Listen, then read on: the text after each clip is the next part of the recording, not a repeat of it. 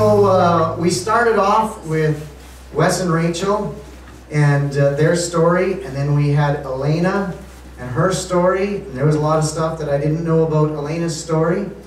Then we had Darce and Tina, and that was a good story. They shared their story with us. And the story is about how did we come into this grace? Why do we even have a church called Grace Life Center and all these things? So it's, I don't have that book. I'm just looking at this book I don't have. And so everybody's journey is a little bit different. And that's one of the things I want everybody to know is that where you are, it's okay. Because everybody's journey is different. And you're going to hear a different perspective and a different journey tonight. So we've got Cory and Joanne Johnston with us. And they've been with us. They've been with us right from the very beginning when we started. And man, I just appreciate this couple so much. Joanne is our administrator now at the church, and she does all those bulletins and the prayer lists, calendars, and different things like that. If you need anything, you just contact her, and she's going to make sure those things get done. Cory sits on our board, and we just appreciate his voice. We should have a board meeting soon, hey? Anyways, but we appreciate his voice on our board as well. So we're just going to get right into it. I've got 7 questions. People said, that's more than 7 questions. There's 7 questions with a whole bunch of sub-questions. And so whoever goes first. I know that I see somebody's got notes and somebody doesn't have notes, so somebody's going to wing it. And someone says, I got to write this out. I want you to tell us what growing up looked like for you guys. Did your parents take you to church? And if they did take you to church, what kind of church did you attend, and what was your experience like? What was it like growing up? Where did you grow up? Whoever's going to start, share that with us tonight first. Ladies first. Is your microphone on? Is there a green light? What? Right in the middle of the... Now it is? Okay, good. Ladies first, he says. What a gentleman you have. I grew up rural Osler, and I grew up in a Christian home. Church was just something we did. And my grandpa was actually the Altista of the old Colony Mennonite Church. Whoa. Altisa? Altista. Okay, I don't even know what Altisa is, so if I don't know what Altisa is. Is there anybody else that wants to know what Altisa is? Okay. I was looking it up. Bishop is not even the right term for it, but it's like an elder, but the way they esteem elders in the Old Colony Mennonite is, would you know how to explain that? Basically the leader. The highest person that he could. So you're the daughter of the Pope. If you could call it. So we could kind of, okay. Yeah, okay. The Old Colony Church. The Pope of the Old Colony Church. Okay. Okay, I'm a part of that heritage. Okay. So I'm not sure what age I was, but I was fairly young when we ended up switching from the Old Colony Mennonite and going to the Bergtaler Church. So that was my entire years growing up, was always Bergtaler Church. Yeah, and your experience, like, was it an enjoyable experience as a kid? Or what kind of, let's see. Is that the next question? No, that's as you grew older. This is kind of your experience as a kid. Oh no, I enjoyed church, definitely. We went to church very faithfully. It was not an option to stay at home. I remember writing this out. I remember a crazy Saskatchewan Sunday. It was like -45. And we went to church. We just didn't shut off the vehicle, but we went to church. So very diligent. Yeah, my growing up, we had a manse right beside the church, so we went to church during -45. We didn't have to start the vehicle. We walked 10 steps to the church.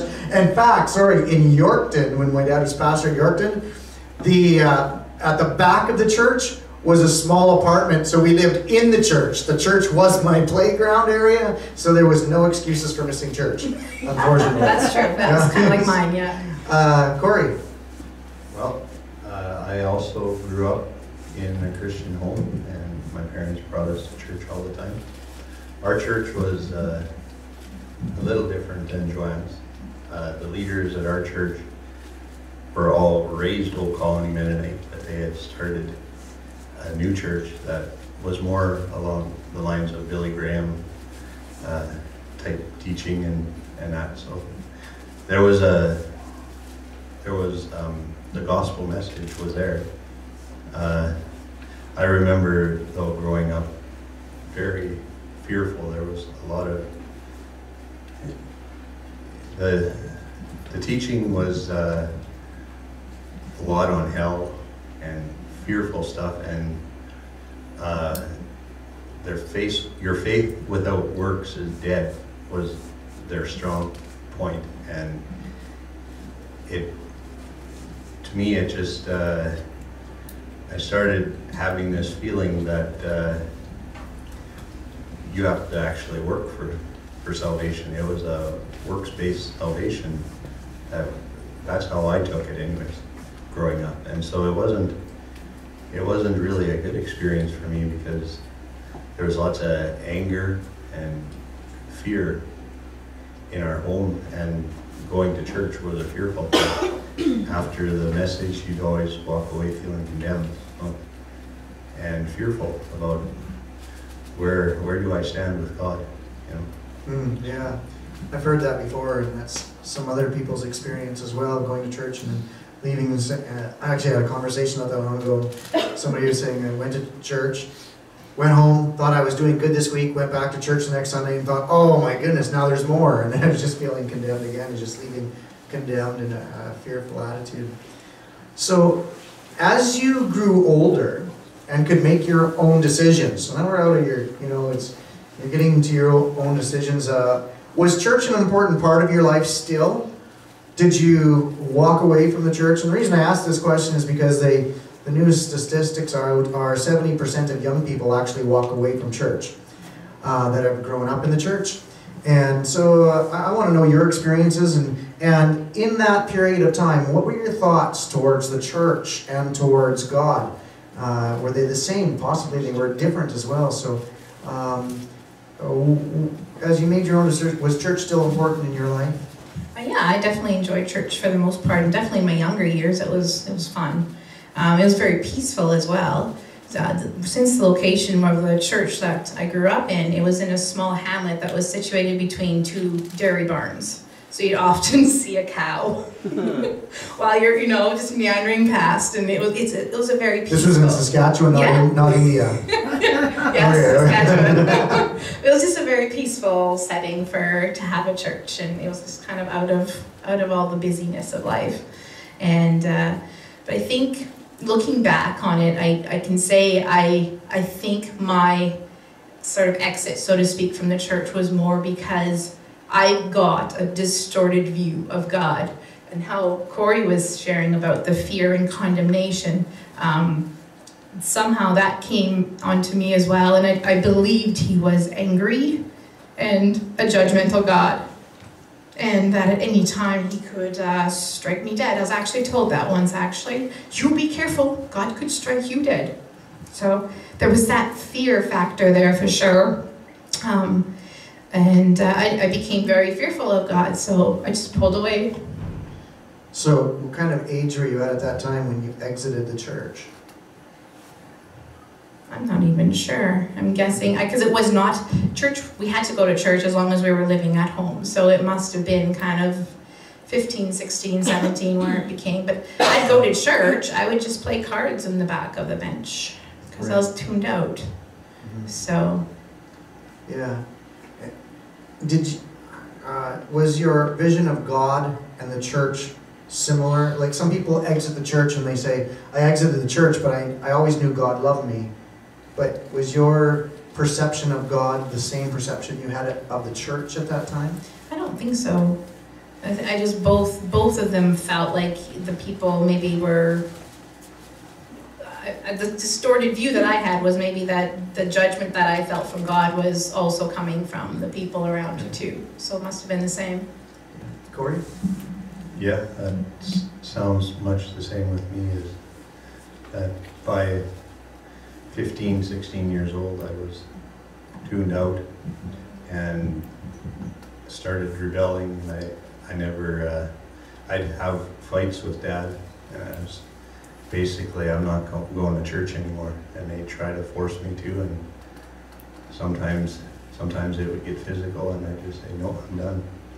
And eventually it got to the point where they were going off to church Sunday mornings, and I was sleeping in. So, and yeah, I just, by the time I graduated high school, I was no longer going to church or anything. So. Did you still have a belief in God at that time? Yes. Yeah. I always had a belief in God. I just felt like I would never measure up to what He wanted me to be. So. Right. So just before we get to the next question, how long do you think you actually left the church for? How many years when you exited before you came back for both of you? Was it a year, 10 Until we years? got together, hey, sort of. I had already started coming back to church about 25. So you're talking about 7 years? Yeah, 8 years? so seven, 8 years, yeah. Okay. And something similar for Yeah, you too? 5, something like that, probably, yeah. So, was there a significant event in your life? You're both out of church. You're not attending church anymore. You've felt condemned. You feel like God's angry at you, and you've got a distorted perception of God. Was there a significant event in your life that made you more aware that Jesus is real and that I need Him to be an active part of my life? I guess like the roundabout question is, why did you start going back to church? Well, for me, it didn't take me long to get. I left church, and by the time I graduated from high school, I was in the party life, and it didn't take long for me to hit rock bottom. Like prodigal, I was living in a pig pen, and I knew I needed help. So I thought, well, I got to go back to church because that's the right direction, anyways. Is what I thought at the time. That's the only thing you knew. Yeah. Yeah, to get back on track. And I had one friend that I knew went to church, and so I asked him one day, can I start coming to church with you? So that was my first gradual time back. But it was a church similar to the one that I grew up going to, so it was just started the same feelings that I had as a teenager, the reason why I left. But so you went back to church, and those same feelings started coming back while you left? And I didn't know how to deal with those, but I just kept going back. So, Okay. and still struggling with lots of the mess and the addictions and stuff that I gained being away from church for those years. Joanne, question 3. I'm all mixed up now. I don't know. Oh, I'm just, as Cory's sharing, I'm thinking maybe this wasn't my really first going back to church thing, because I remember when we were living in Warman that we hadn't gone to church for a while, and it was like, I'm going to church this morning, and I was hungover, and I'm like, I'm going to church this morning, and so I did. And that started a little bit of that process of going into a Pentecostal church, and that was way more different than what we knew. okay, just hang on a second. So you're together, and you're going to a Pentecostal church, I did. and that he morning. was going to a different church, or were you? We weren't going to church. No, we met before this. I was going to church regularly, and when we met, we got married at the church I was going to. Okay. But it began to be more sporadic, and then we started going to a church in Saskatoon, Oh, okay. the more trendy church, but we were tired of it, and so it just became sporadic. So Right. at this time that she's talking about, we weren't going. Oh, But okay. we weren't going again, and if we did, it was once a month or something. And so we were living in Warman, and I'm sleeping in, but she's saying, I'm going to a different church. Okay. Well, let's pick it up from there. So, was there a significant event that said, I need to go to church this morning? Or, like you said, you were hungover and thought, I'm just going to church? I guess it was, I don't know, actually really what I think our church hopping, if you want to call it, was more, when you look back at it now, we were looking for what we got now. Because in all of our guilt and condemnation and shame and all of those things, you can't stay there. It's just, it wears on you. And I think at that point, looking back now, I'm like, I understand now what we didn't know we didn't understand when we were going from church to church, what we were looking for, but now I do. Yeah. Yeah. Okay. But as far as a significant time where we knew we needed God in our life and that we had to get actively involved in church again, probably, I'm gonna cry. That's okay, because Kyle. it's authentic. Kyle will make sure that you laugh instead of cry, but that's good for you. It always gets me.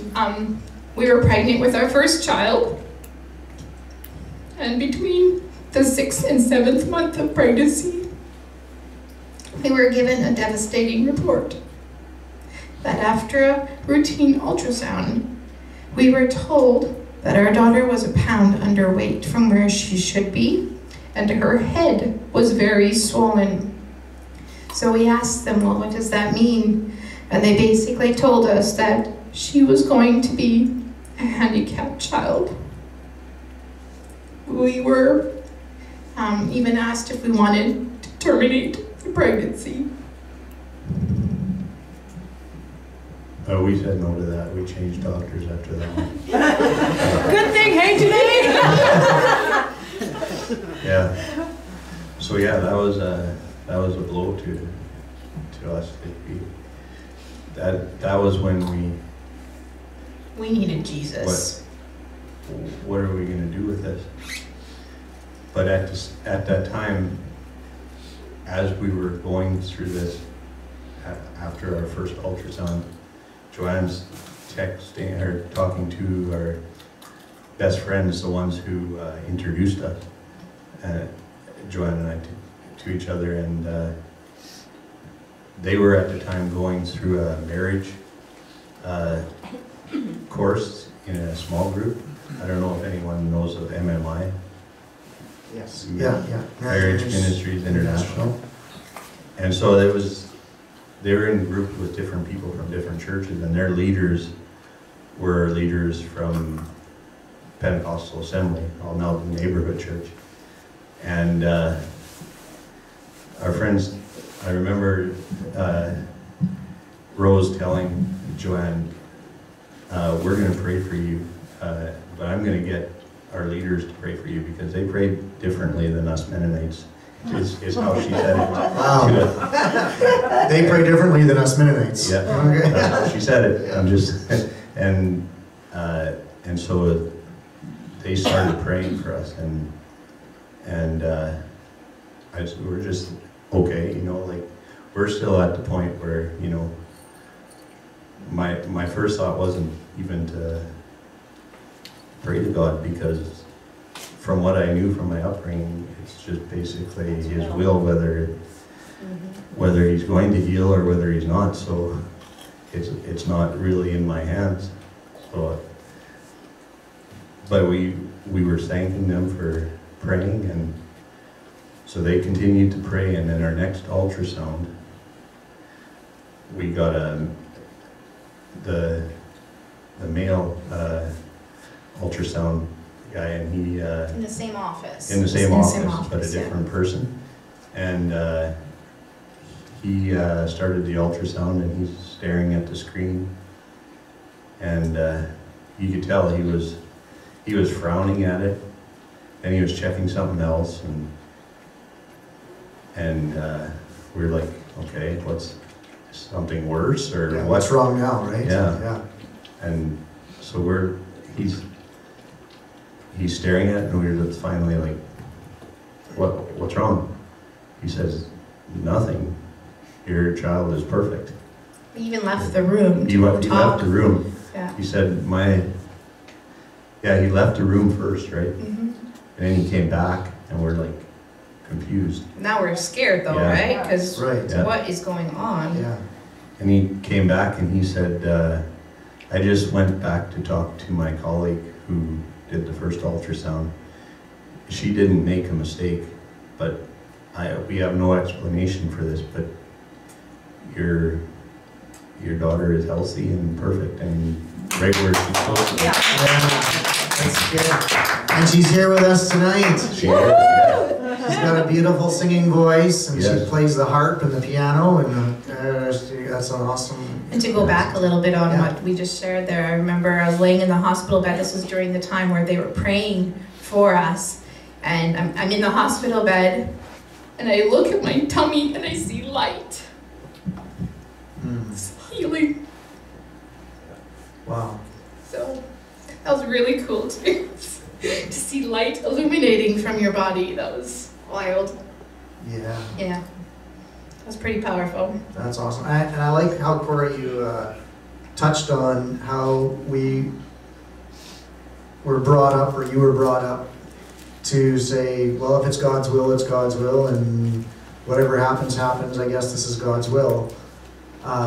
Where now you know, hey, wait a minute, sickness is not God's will, and we can actually pray God's will be done, which is by the stripes of Jesus, this person's healed. And so there had to be a shift take place Yeah, there in was your mind.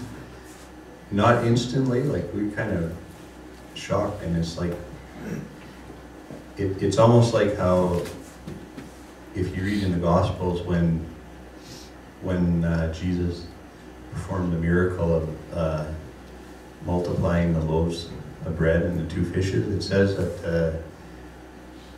the disciples did not discern the miracle because their hearts were hard. And that was probably, looking back, what was with me, because it took a while for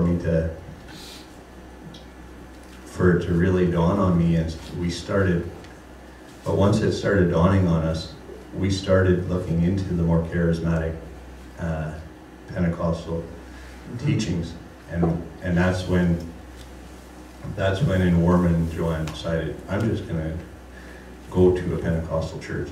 Okay. Where we come to that, where she wakes up and she says she's going, and I'm saying I'm staying at home because I'm too scared to go to a church like that. I'm too scared. Yeah. Well, boy, I've got a church I could have brought you to a few years ago that would have scared you. So Janae is born then already at this time? Yes. Okay. Well, that's... And then we also went, we're living in the city, and this is kind of just our introduction to these little steps of there's more to God than what we know, these little prompts, right? And then, so we're living in the city, we get a flyer, we're living on the west side, we get a flyer on our door saying Todd Bentley is coming to Saskatoon. And so we had no idea at this point anything about... Ooh, that would have scared Cory back then. Oh my God. No, by then I was curious. Yeah, now Then you were it curious. started. So, whatever happened with Janae there was like, there's more to God than what we know. And Right. how do we find Him? How do we search for Him? Where can we go to get more of these experiences and this good, greater relationship, basically, right? And so when we got that flyer in our mail, we're like, yeah, I think we should go. And that was another kind of step. It's like, oh, we get in the vehicle, I'm just like, I've never experienced that before. I want that. I don't know if everybody knows who Todd Bentley is, but he's got tattoos on his head and his arms and a big long beard, and boy, he can be He pretty didn't come radical. out that night, though, did he? His plane was canceled Oh. for a snowstorm, I think. Oh my. Right? Yeah, but it was still a very It was a very Very anointed session, that's for sure. interesting evening. We experienced God there, definitely. So then, at this point in time, like, did you guys start going to church together? And taking Janae, and at this time, It was a little while after that we started going to the Pentecostal church in Mormon. Yeah. You went alone the first time, and then you were so excited about it coming back that I went with her the next Sunday. She dragged you kicking and screaming? Yeah. Yes. I was curious by then because we had already had the experience at Todd Bentley crusade there. Right. So, or those meetings, and so I was curious. So good. We started there. So that was when we actually started going back to church and having and growing with God. Okay. Yeah. So, I'm assuming that you're in a church setting and different things. God's done a lot of these things in your life. What were the things that led you to this message? I call it extravagant grace. Other people call it hyper grace. I actually don't like the term because, like somebody said to me, grace really is grace. We just don't believe it, right? But it's always been there, always has been there, and there's grace in every denomination of church that you actually attend. There's a grace there. So because people know what hyper grace is or extravagant grace, what were the things that led you to this awesome message of extravagant grace? Well, we were living in Warman, but I had already applied for and gotten the job in Hepburn, and so we were packing up to go. But as was what we always did back then, was we always had the Miracle Channel on while we were doing stuff in the house. And on that particular day, one of the shows that came on was Peter Youngren Presents, and he was, and it just caught my attention, and I just stopped and kind of started listening to him and his show, and there was something inside me that I just felt drawn to what he was saying. And he was presenting, he called it the Cursed No More package. And I was still struggling with a lot of stuff back then. Like we were getting better. There were great things that were happening at the Warman Church for us. We had good experiences there, but I was still struggling a lot with stuff. And so I ordered that tape. It was called the Cursed No More package, and in it came a book by Joseph Prince, Health and Wholeness Through the Holy Communion. Yeah, I got that book. That was in the package, and then Peter Youngren's teachings, Peace and Goodwill in Your World, and The Blessing is Irreversible. And we started listening to that. We ended up moving to Hepburn first, and finally we took that out and started listening to that, and that was something different than I had ever heard before. And we soaked it up. We'd listened to them like each CD like 3 times, constantly listening to this. How could it? Is it this good? Like talking about the blessing, that it's irreversible. Once the blessing has been given, God doesn't take it back. Right. And maybe some of you don't know who Peter Youngren is, but he's a Canadian pastor. I think he's back in Ontario now, and who's been preaching the grace message for a few years. He's actually Pentecostal background, and I've been at a few of his meetings over the years before he was, started preaching grace and after. Also, Cory had told me before the service that some of this stuff that he's brought here, if something kind of touches your heart and you'd like to borrow some of this stuff, he said that's right. That's why he brought it here. Yeah. So that you could borrow it, and maybe you could do that too. So it was, you were just watching, or you had the Miracle Channel on, and there was Peter Youngren, and that was your kind of trigger. That was kind of the connection to this grace message. So, and then the book that came with it, we were just like, oh, this isn't Peter Youngren, this is some other guy here. Yeah. So we went and Googled this guy because we didn't we liked the book, but we wanted to find out more about it. Didn't know who Joseph Prince was. No. Yeah. And then it brought us to a church website in Singapore. So I thought, wow, that's far away. But before I even clicked on the first one to go to the church website, I just scrolled down for some reason before that, and there was something that said Singapore Human Rights Commission. And so I clicked on it and read the story, and I guess it was about this guy, Joseph Prince. He had a letter against him because 2 women had come there, and he'd allowed them to be in their church for a long time, and they were, I guess they misunderstood his preaching of grace, and they thought that he was preaching that it was okay for them to have a relationship. And they had been in the church for a year, and then they found out that grace changes us. It doesn't give us the excuse to stay the same. And they, I think the reason I say that is I think that had I not gone there first, I may have dismissed Joseph Prince as a false preacher, you know, because that he's just preaching you can do whatever you want and live any way you want, and God's grace covers you. License to sin. Yeah, I would have maybe taken.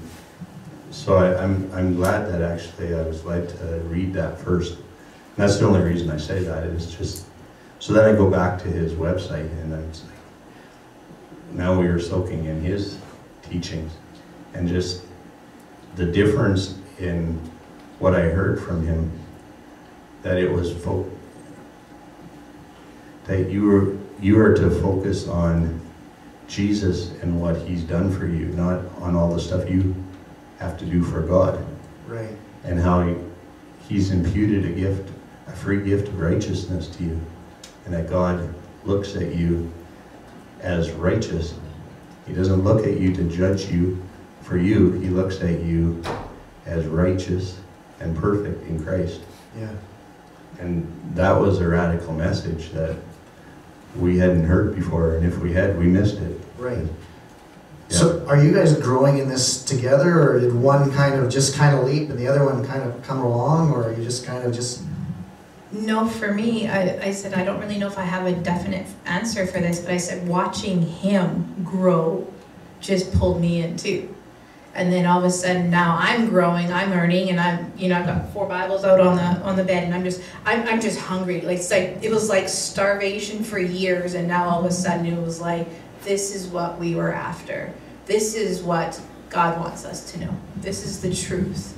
And so it was more watching him start on it, and the changes that happened through him, and and just realizing, like, it's a great exchange life. It really is. And there's so much more to this, just as saying grace, because we were talking, it's like everybody understands grace. Everybody nods at grace. Yes, grace. This is different. This is the great exchanged life. Yeah, and I love that. And the whole, for me, the word sozo is very powerful. The whole Greek word of sozo, where you're saved, you're rescued, you're sound mind, you're delivered, you're healed, you're preserved. All of those things is in this one word, and that it was included in that great exchange life. Yeah, and sozo, for some of you that might not, that's the Greek word that when you say, and you are saved, you are sozo. Or salvation, sozo, and it's all included. And so I think sometimes when we get saved, all we know is that we're saved from hell. Right. But we don't know any of this other stuff it's actually got prosperity in there as well, and all these things that sozo, you get all these in that salvation. Mm-hmm. That's a wonderful truth. And then it's not based on you, because if it's did Jesus deserve all the blessings? Yes. Then so do we, right? Because he gave us that in that sacrifice. Right, yeah. And so you end up in a little church in Saskatoon, Abundant Grace, and you went through an experience there, and we're kind of a shoot-off of Abundant Grace, or we're kind of There's some people that went to Abundant Grace that are part of us, and you're one of those, and Elaine is one of those, and Jake. So we're still in this wonderful grace message, this extravagant grace, this exchanged life. I love that word, because that's a good thing, at the exchange that happened at the cross. So I wanted to know, what is one of the most significant truths you've learned as you've journeyed in grace? What is one of those things that just sticks out above the rest? Because there's so many good things. I don't mind. Mine's healing. Healing. Yes. In that so-so life, and in that great exchange life, that in his sacrifice we were provided for healing, so we can live healthy and whole. And so this book definitely had a huge impact on us personally. I had been diagnosed with endometriosis. I don't know if anybody knows what that is. It's basically scars up all your tissue, and it's a big mess, and it's very painful. And so I've been diagnosed with that. And after we had our first child, they said, you're not going to have any more kids. And so health for us was probably the biggest one, along with the communion, and to see the finished work through the cross, through Jesus, and that he wants this for us. So it was always, I guess my take on growing up was, you weren't really sure if God really wanted you to do all these things, or if he would, or if you took out a step of faith, if he would join you there. And so this was just a great confirmation that yes, God wants you well. God wants you healed. God wants you to succeed, because for so many years, I believe he was basically wanting me to fail, like just set you up for a failure. And so this was just a whole new dynamic for myself personally, for us as a married couple, and for healing in our body. It was huge. So yeah, that would be the biggest one for me. That's included in the grace package, was the healing. Yeah, that's fine. I'm just going to grab this here for a second. And go ahead. Yeah, and that would be for me as well. And part of that, of learning how to live in health and wholeness, just the important part of what condemnation does to your body, and how Joseph Prince teaches on what the effects that condemnation has to our physical bodies, and living under that, and how it's important to understand the gospel in order to be free from condemnation, because that brings deadly effects to your bodies. It's constantly living under condemnation, and just learning that part, and how it was the law that brings that condemnation. Paul called the ministry written and engraven in stones a ministry of death, right, and a ministry of condemnation. Yeah. And so just to see the difference, and to see how we had been mixing two covenants up until now, not knowing any better, but that's what we were doing. Mm-hmm. And the complete difference between the covenant of law and the covenant of grace, and how they teach that, both Joseph Prince and Peter Younger. Yeah, it's got a different cover on it, but this little book here is the one that changed my perspective on communion, because one of the things that brought me to grace was this whole idea where Jesus says, I don't condemn you. In fact, in John chapter 12, he says, even if you don't listen to me, I don't condemn you, or I don't judge you. And then going through communion, and as a pastor, handing out communion and we're still being condemned, because we're saying, well, you've got to check yourself. If you don't line up, you don't even take communion. And some of us here, I know I have actually refused communion in the past, because I thought it was not good for me, right? This little book is changed my life. I was just looking it up on Kindle. It's $9.99 on your Kindle. Health and Wholeness Through Holy Communion by Joseph Prince. It's a fabulous book. When I understood, for example, that it doesn't actually say examine yourselves for sin. It says examine yourselves how you're taking communion. Because in chapter 10 of 1 Corinthians, some were being gluttons and they were getting fat, and others were getting drunk. And he's like, how are you doing this? Don't you realize that, and when I began to realize even, it's not about getting sick when it says, if you do this in an unworthy manner, some among you are sick and some of you asleep or you die. It's not about getting sick or dying because you take in an unworthy manner. It's you are already sick, you are already dying, and you're not getting healed because you don't understand the power of communion. That book, you can see it's small, 47 pages on the Kindle. This is a must. Health and Wholeness Through Holy Communion is a must book for everybody to have in their library. It's awesome. Let's go back to my questions here. So, well, yeah, number 6. So I see Cory's got a bunch of stuff here. I want you to give us a suggestion of one or more of your favorite Grace teachers and why they, how they impacted your life, or why they're one of your favorite teachers. Who are you listening to now? Who are you reading now? Authors, speakers?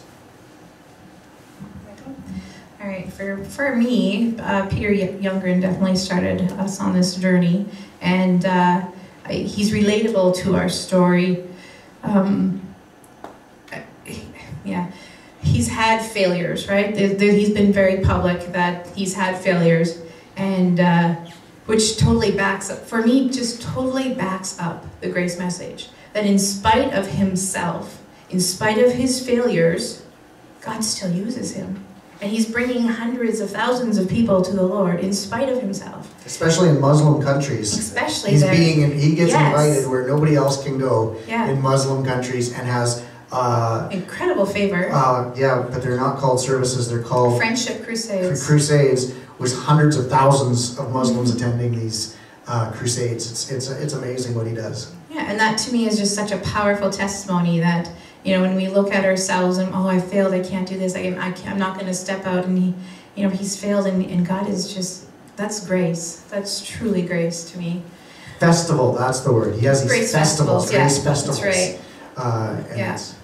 And then also Joseph Prince, definitely, due to the simplicity. I never grew up reading my Bible a whole lot, or I just like the little stories out of there. But what Joseph Prince could do is that he could really pull out, especially in the Old Testament, he could pull out things that I've never seen, never heard, never understood, and make it so simple and apply it to the new covenant of grace and just unveil Jesus everywhere. And to me, that just opened up a whole new story. I just love how he takes the Hebrew and he says, see this here, blah, blah, blah, this is a fence, and this is that, and he's like, he's a Hebrew scholar, and just mind-blowing. But it's simple. You can understand it. Like he just takes the story and just strips it down, and it's just Jesus standing there no matter which verse he does that to. So yeah, awesome.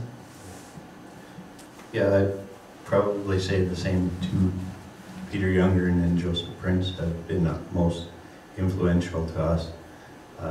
We've listened to other ones too, like Andrew Womack is great too, listening to him, and even guys like, there's one guy here, I can't even pronounce his name, but this book is awesome. Blas.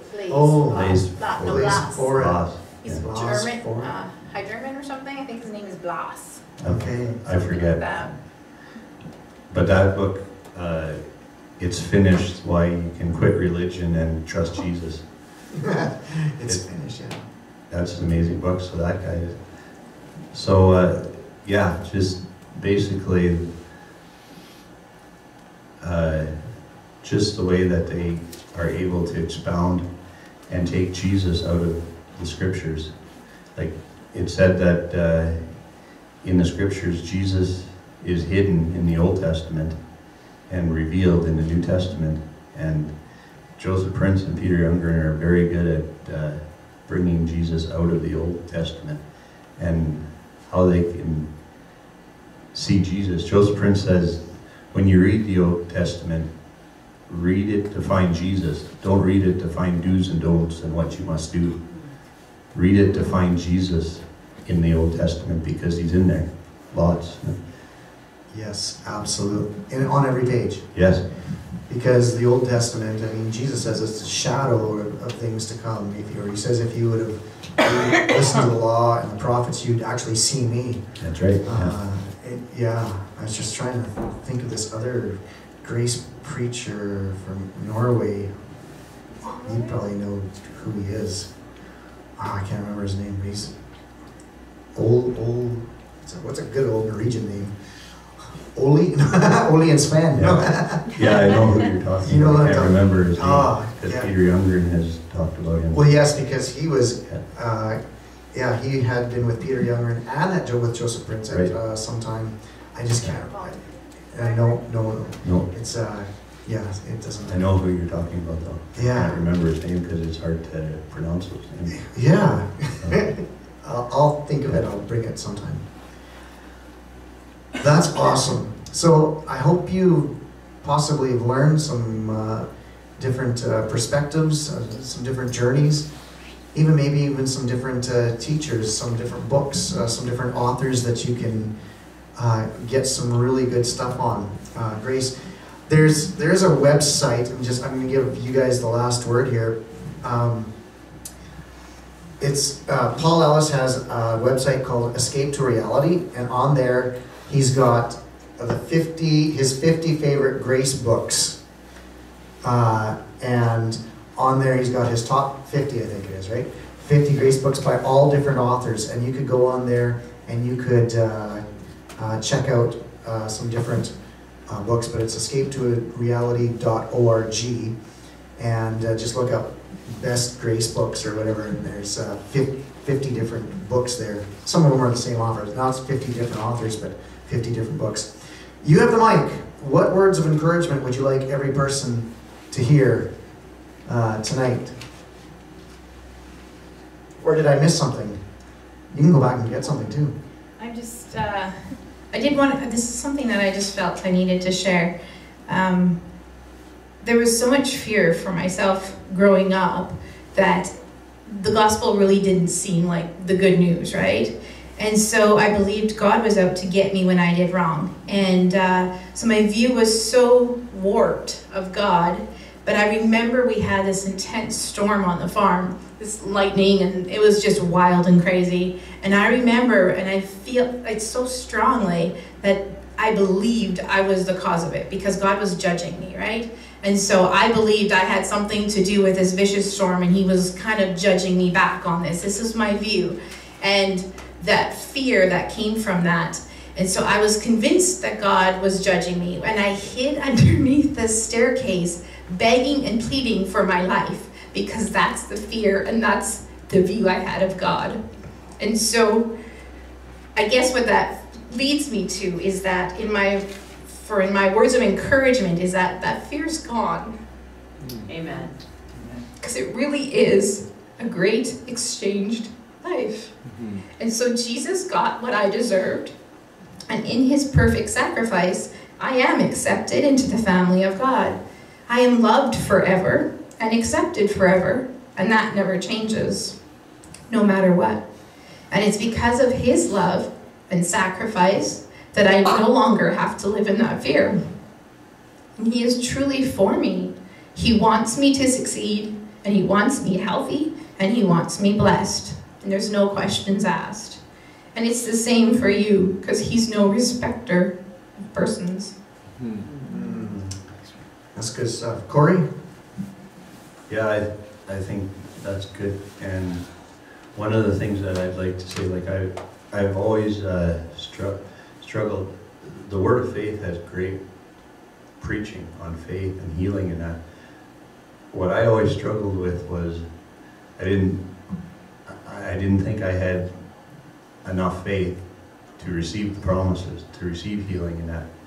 And one thing that Joseph Prince and Peter Youngren has helped me with, especially this book from Peter Youngren, The Faith That Works, where he talks about you can let go of trying to have enough faith and receive Jesus' faith as a free gift. Yes. Because Yeah. he's given us his faith. Yeah. And his faith is going to work a lot better than mine. So Yeah. we can just rest in his faith.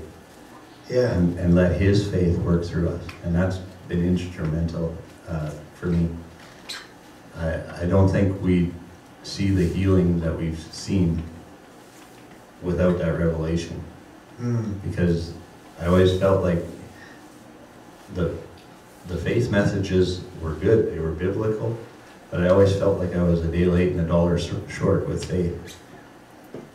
And so that was very instrumental with that, with us seeing that. And I think just the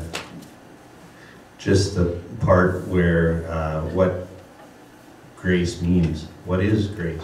And so this is what I'd like to end off with. It's just easier for me to read Joseph Prince and for me to try to say it. So, but what is free? What is grace? It's a devotional here. Free and undeserved. And since it is through God's kindness, then it is not by their works, their good works. For in that case, God's grace would not be what it really is, free and undeserved. That's Romans 11:6. And then Joseph Prince has his devotional. I love the Apostle Paul's description of God's grace, free and undeserved. When you truly experience this free and undeserved favor and love from God, you don't have to worry about performing. His love and unmerited favor within you will flush out all the wrong thinking and wrong believing that you will produce good works, true fruits of righteousness that are lasting, sustainable, and enduring. You may have heard a teaching going around where grace is defined as divine empowerment. Be careful about defining grace as merely empowerment. That is diluting and reducing what grace truly is. Grace produces divine empowerment, but in and of itself, the essence of grace is his undeserved, unmerited, and unearned favor. When are you in your most undeserving state? When you have failed.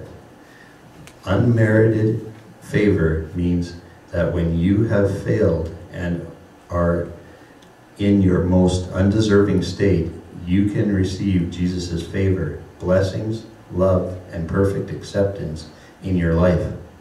Let me tell you that when you understand and receive grace as God's unmerited favor, not only will you be empowered, you will be healed and you will be changed from the inside out. The real danger with defining grace as just divine empowerment is that we have unconsciously flipped grace around, and instead of seeing it as God's work in our life, we make it our work.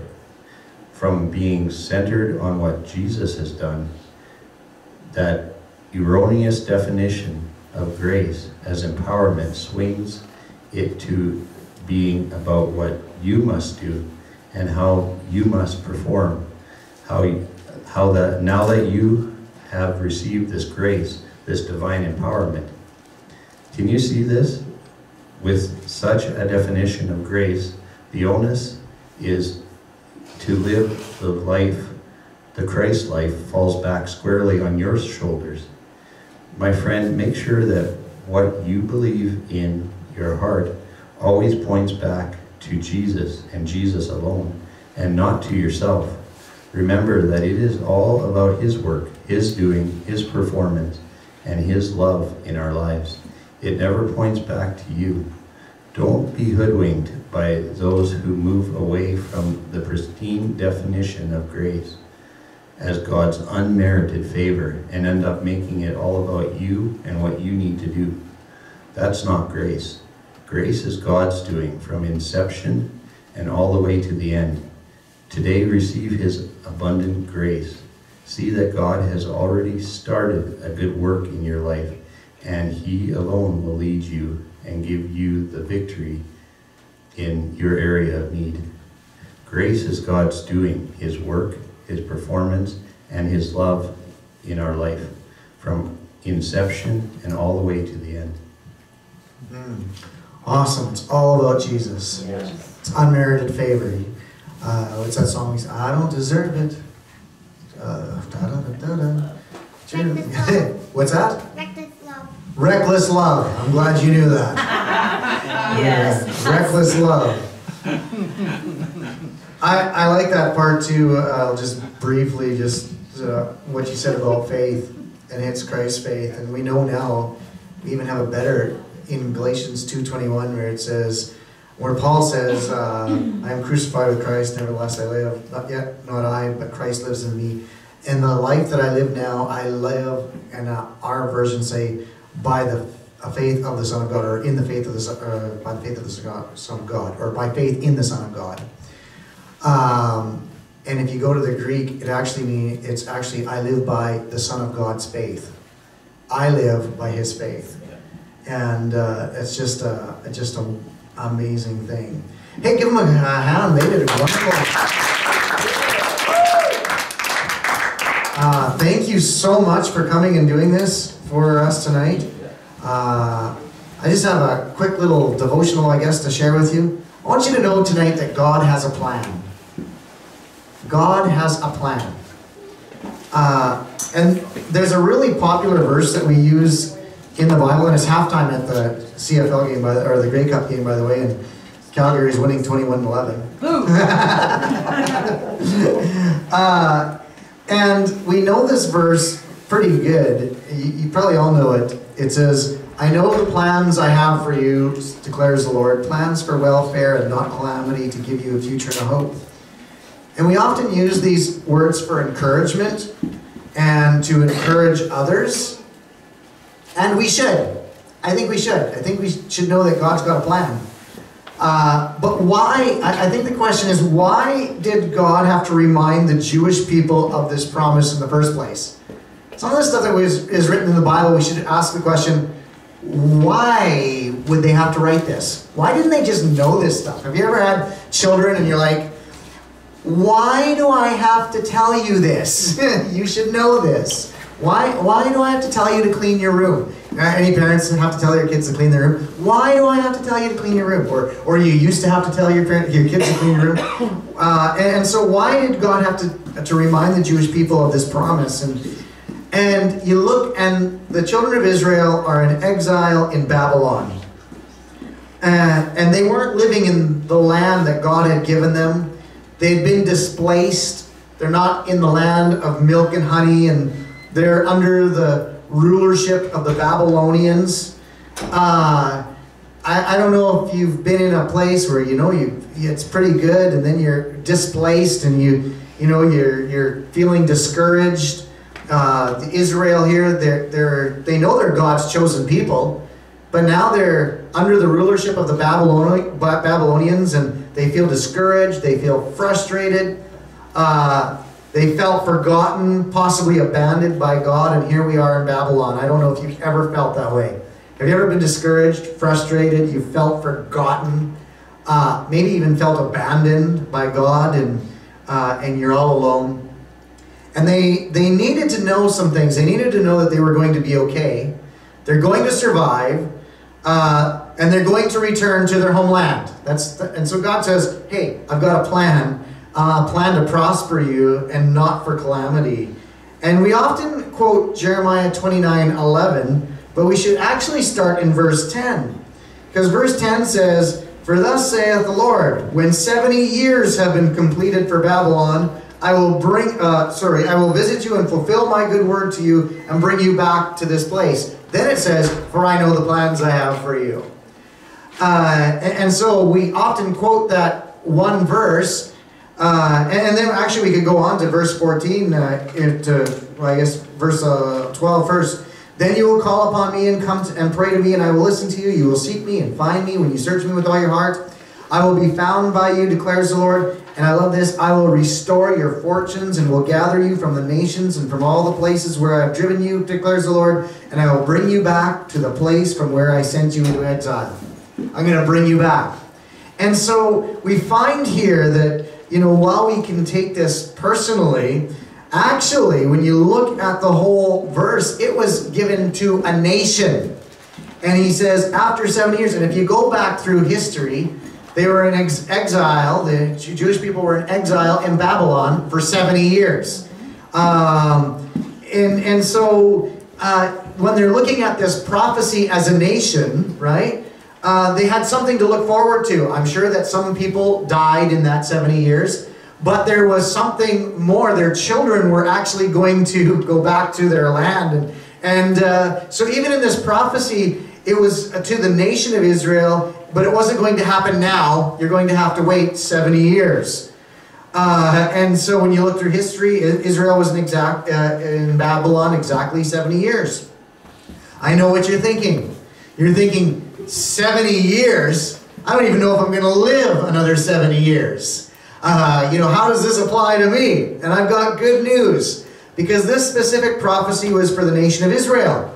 And Israel is still in existence today, 2,500 years after this prophecy. And so 70 years in 2,500 is actually a small period of time. Of course, the fulfillment, there's lots of fulfillment in this prophecy. Part of it was fulfilled when Jesus came. Part of it was fulfilled probably in 1948 when Israel became a nation again, and all these people are gathered back. But at that time, God said, you're going to have to wait 70 years. And 70 years for a national existence isn't that long. For a personal existence, that might be a long time to wait. But God has a specific prophecy for your life.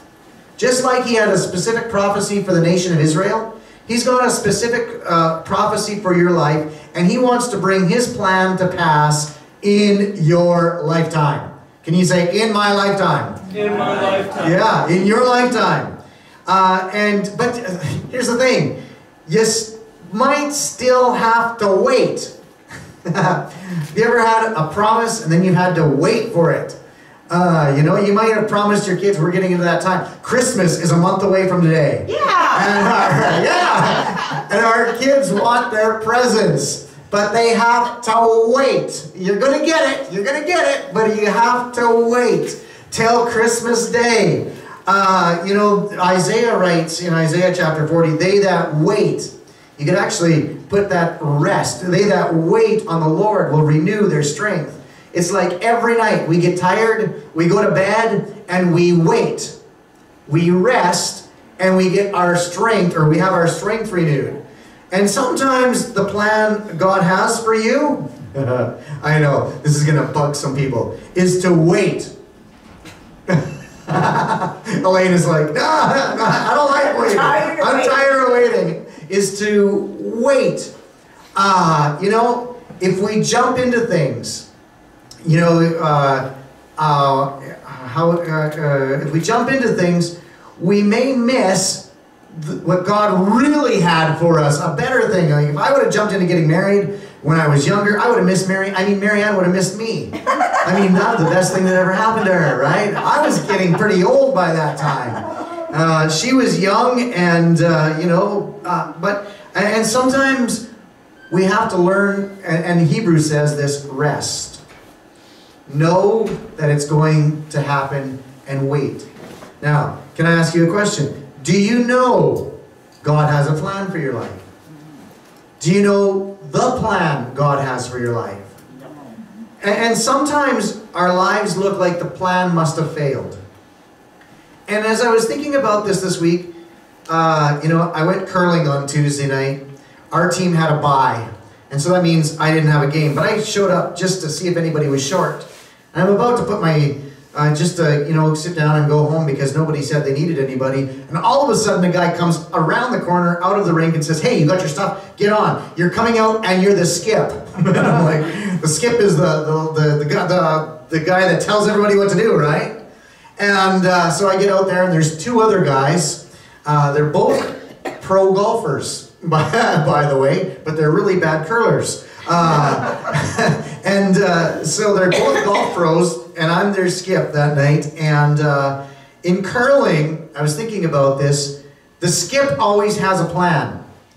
He puts down the broom, he calls for an in-turn or an out-turn, And he wants you to throw that rock. The problem is, the skip, even though he puts down the broom or she puts down the broom, they have a plan. They're not the ones that are in control of the rock. The person at the other end of the ice is in control of the rock. And when they let that rock go, maybe they've let it go too light. Maybe they've let it go too heavy. Maybe they put the wrong turn on it. Maybe something happens to that rock. And all of a sudden what happens is they may have missed the mark. Or maybe they got everything right, but they missed the broom. And so the rock is way over here instead of over here where the plan was. And what the skip does is he forgets that shot. So they missed the mark. But they've got another plan. They said, okay, we're going to do this next time. And the plan continues. And, you know, I had this idea at one time that God only had one plan for my life. And if I missed the mark, I messed up God's plan. Have you ever thought that way? I don't know about it. I thought that way. And all of a sudden this week, God gave me this illustration. When I missed the mark with the curling stone, I may have missed the mark for that shot, but there's another shot coming. There's a new plan, and there's always a new plan, and the plan is always to have victory, always to win, and God always wins. And so I was like, wow, that's good. Thank you, God, that even though I missed the mark, we call that sin in the church, but even though I missed the mark, you still have a plan. And I was thinking about a girl in the Bible, you know, or I should say, when you're skipping, you have plan A, but you always have plan B, plan C, plan D, all the way up to plan Z, because you never know what's going to happen, you know, what's going to happen with that, but you always have this plan. And I was thinking about this girl in the Bible who probably maybe even felt that her life wasn't planned out too well, and maybe I was thinking about my mom because her name's Ruth. She's got a whole book in the Bible named after her. You know, she lives in the land of Moab. She's a Gentile. A Jewish family moves to Moab because of famine in Israel. Elimelech and his wife Naomi, they have two boys, Mahlon and Chilion, and Elimelech dies. So the two boys are looking after their mother, and they get married. And now this is kind of interesting. The Jewish guys get married to Gentile women, which really was prohibited. It was against the law. They weren't supposed to do that, but they do it. And about 10 years later, they're married for 10 years, and both boys die. Now you've got three widows. Naomi's got nobody left to look after her. Her husband's dead. Her two boys are dead. There's nobody there but her.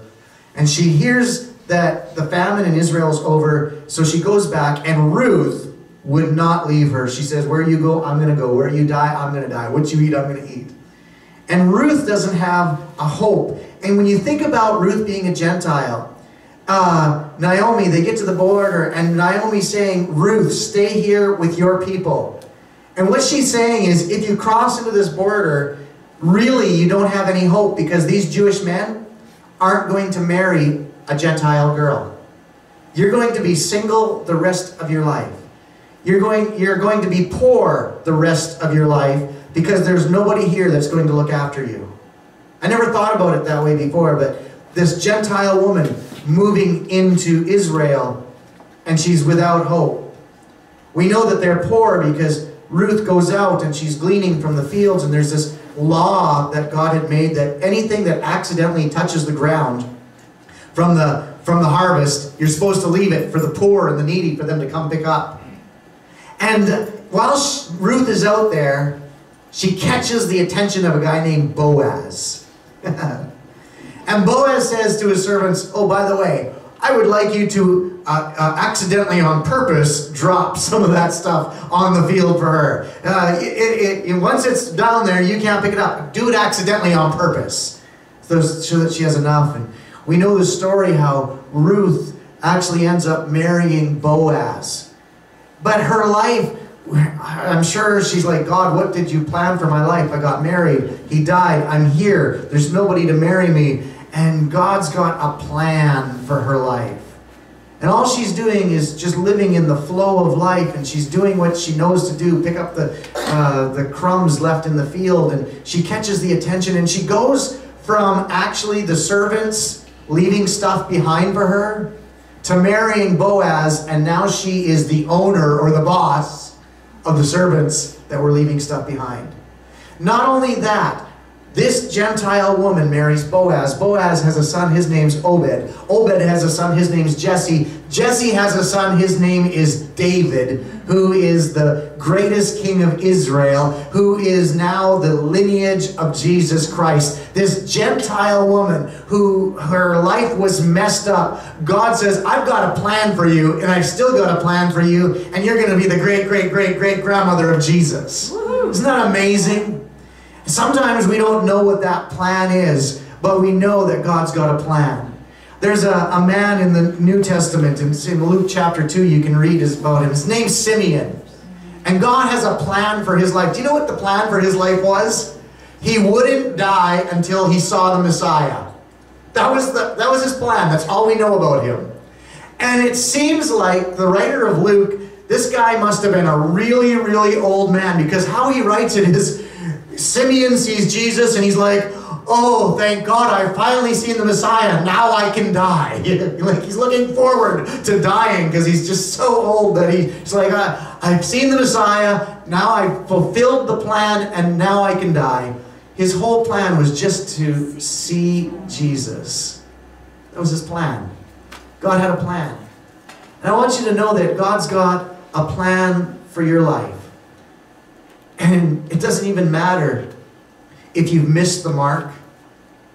God's always got a plan. There's another stone to throw. There's another end to play. And in the end, we win because our skip is Jesus Christ. He's the one that actually throws the last stones. He's the one that has the last say. And and Marianne's here, you know, like, I can share this. I've shared this before.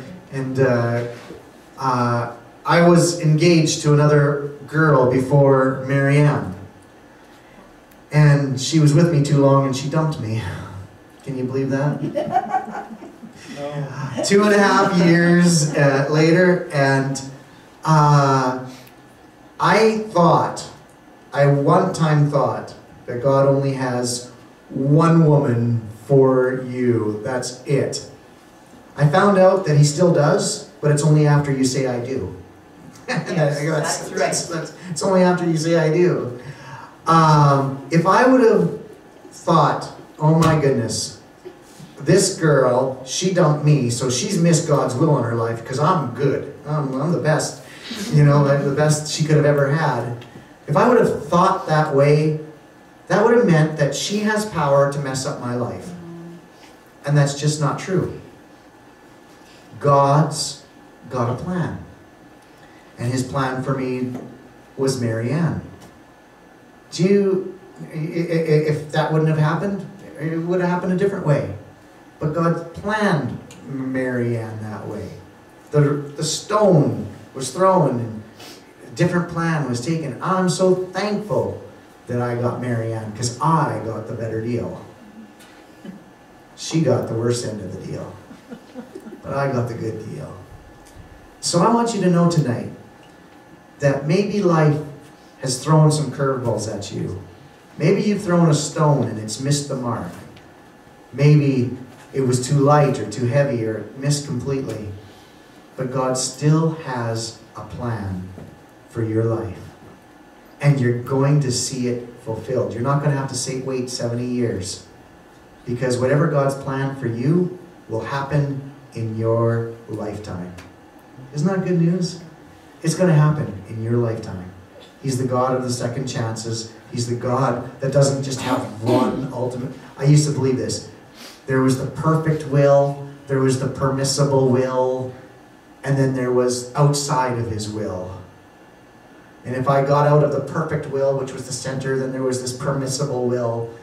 Ugh, man, that just is confusing. I'm just going to follow Jesus. And he's got a plan for my life, and that's all I'm going to do. Amen? Amen? Father, I just thank you. You have a plan for us. You have a plan for our church. And we speak that building into existence right now in Jesus' name. We thank you. You have a plan. And so we're going to walk down that road believing in what you have for us in Jesus' name. I thank you for the healing you have for our church, healing for those in our church. And we just declare that in Jesus' name. We thank you that you have a plan, and your plan includes healing. And so we grab that, we receive that in Jesus' name. Just bless each one that's here. We bless each one that's listening on Facebook and each one that's listening on YouTube. We just pray your blessing on them today in Jesus' name. Amen.